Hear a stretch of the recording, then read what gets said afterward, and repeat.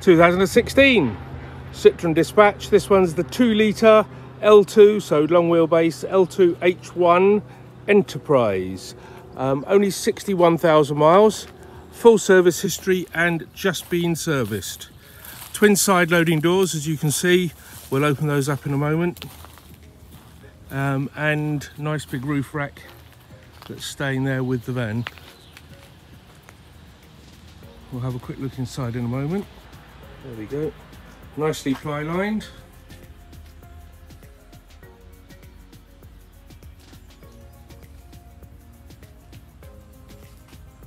We'll go around the side. The rear doors will open flat for loading bay access.